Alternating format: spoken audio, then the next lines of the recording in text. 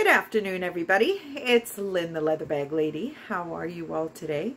It is Tuesday today, and it is not as nice a day as it was supposed to be. Out of yesterday and today was supposed to be the nicer of the 2 days. The air is a little warmer, but it's not at all sunny. Leather Bag Lady weather report. The fog this morning, thick as soup, as they say. It was terrible. But it's starting to clear up now, and it's been a great day despite that. And I will share with you why after today's item. So today's item is not a purse. It is a beautiful, made in England, burgundy leather travel pouch. Now, back in the day, these items were what we carried with us to keep all our documents in, such as traveler's checks, baggage checks, passports, landing tickets, currency, airline tickets, and whatever else were on your list of things to carry. Isn't this amazing? So, real leather, made in England. I don't think this has ever been used. It is in amazing condition. Has the original key. And it's just superb.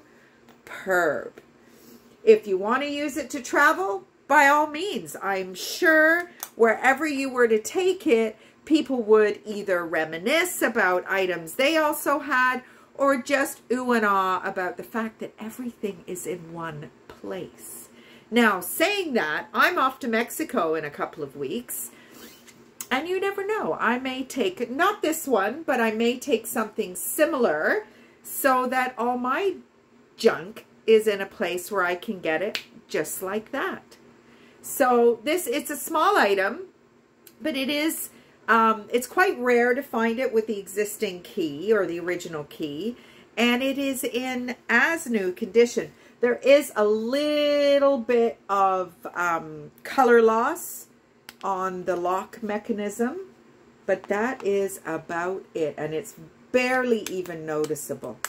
But I love these travel accessory cases. I just love them. And that is today's item. So there we go. So today has been kind of a special day. Went to the gym, had a great workout this morning, and then my daughter is in town unexpectedly.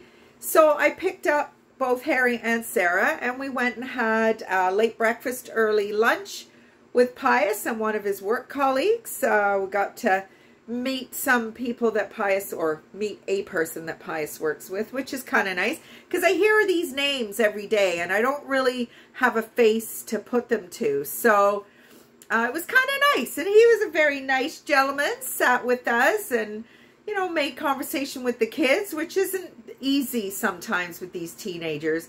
Harry did stay off his phone for the most part, which was really nice. And then I dropped Harry home, and Sarah and I went shopping, which is something we have done since she was a little girl.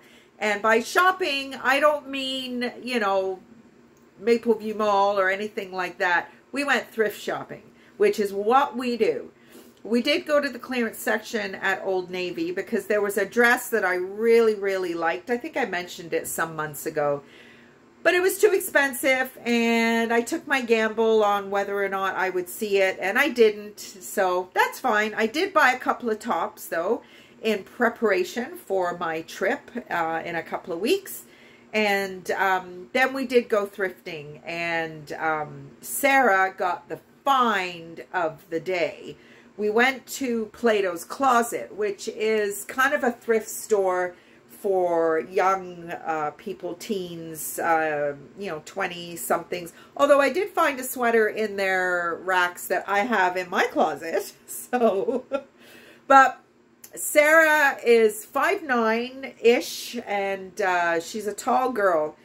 And she has a bigger size foot. So she was down in the bottom rack where she kind of made a little funny comment about, oh, my sizes are all down here. And then she pulled out these amazing boots. Now, the style right now is not necessarily my cup of tea, but it's a very chunky boot.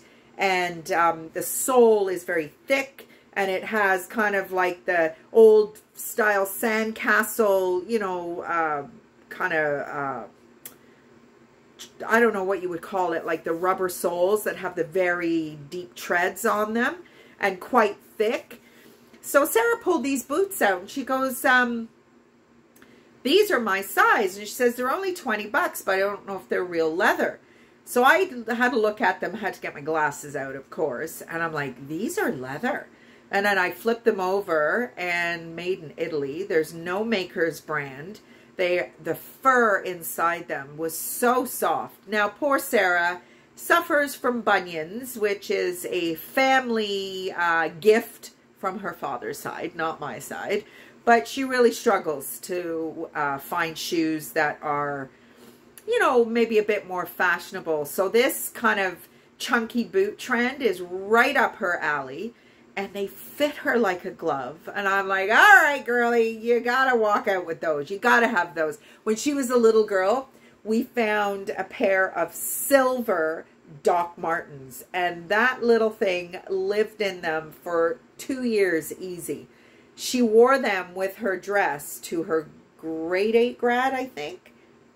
I think it was grade 8 grad. I'm not sure, but she has a style of her own, my Sarah, and these boots are just going to be the difference between her wearing running shoes all the time and being a little bit more fashionable. So it was so fun. And she took a whole bunch of stuff into Plato's Closet and made a few bucks, actually. And she's got a very good eye, Sarah. She says she learned it from me, but she has a very eclectic eye. She can put... she knows what sells. She's a bit of a reseller herself, and she knows what to buy to resell. And it was just great. It was like going down memory lane when we were, you know, Saturday mornings. Sarah and I used to go up and down Ottawa Street. We'd go to Helen's for breakfast, or we'd go to the Bedrock Bistro. Harry wouldn't come out of his room because he was too busy playing his video games, or he had been up all night playing video games with his buddies and didn't want to come out with us. I mean, let's face it, boy doesn't want to go shopping. But we used to have a lot of fun, Sarah and I. So we had a little bit of that today. And we had a little ice cream treat as well.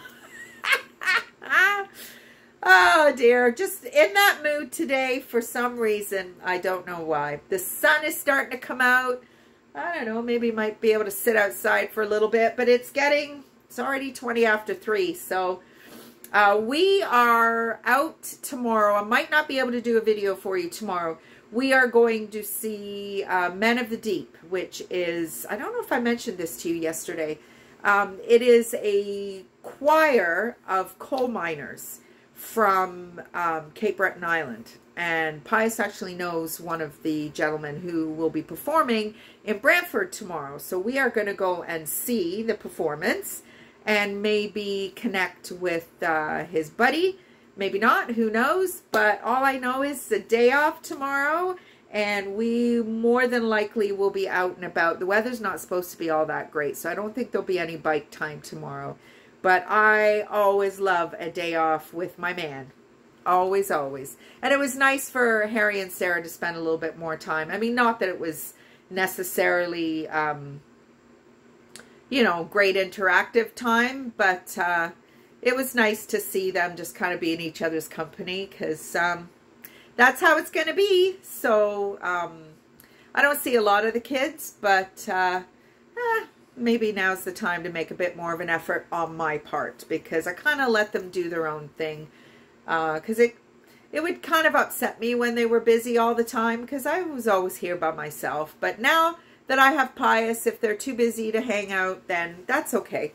I don't have to come home and just be by myself and kind of feel sorry for myself anymore. So anyway, so that was my day. Don't know what we're doing tonight. Not sure what time Pius will be home. But it doesn't matter, because it's always great. We went out last night on the bike for a short while. It was cold. And we ended up... dropping into Tally Ho, which I know is Sarah's favorite. That's where we go for her birthday every year. And Pius has never been. So I thought, well, let's see if he likes it, because if he does, then he'll probably come with us when it's Sarah's turn. Sarah actually shares a birthday with Pius's granddaughter, Abby. So anyway, we went in there and we ended up engaging in conversation with this gentleman who was such a lovely man. And he was in his 70s, and you could just tell how lonely he was.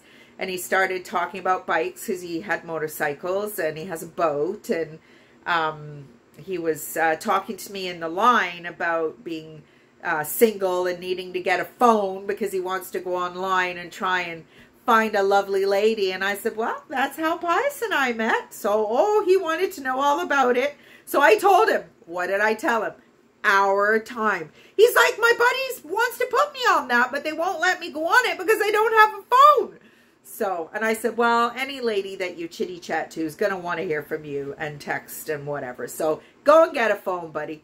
So that was kind of cute. He was such a nice gentleman, had some health issues in the past. So he was wanting to live every day like it was his last, because it almost was. So it's just been a great 24 hours. Oh, had my doctor's consultation today.